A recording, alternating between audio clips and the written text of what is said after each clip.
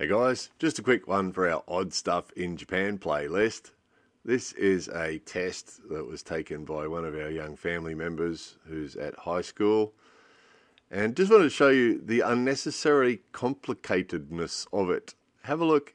You can sort of get the idea, right? Look at the number one there. I woke up and you've got to make the sentence, right?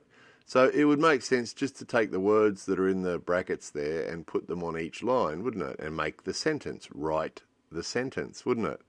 But they don't do that. You've got to get the number of the word and put it on the line, right? Which makes it sort of like a puzzle. So it makes it hard for the kids to do it.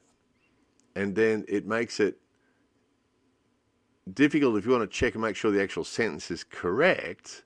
You've got to sort of do the puzzle yourself. So he showed it to me and said, what do you think? What do you think my score was?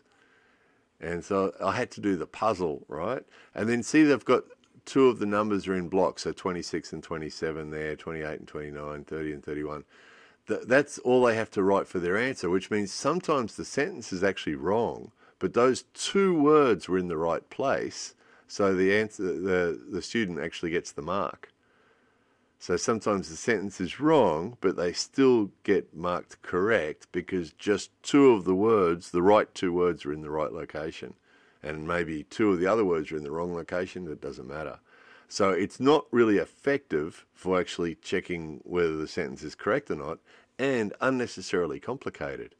And a lot of the stuff in their tests is like this. They'll have one set of 1, 2, 3, 4, 5 questions, and then they'll have A, B, C, D, E, F questions, and then they'll have A, I, U, E, O, Kaki, Kuke, No questions, and all mixed together.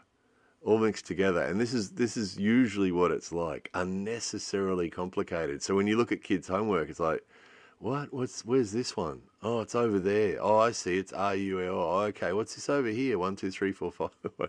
What's that over there? A, B, C, D, E, F.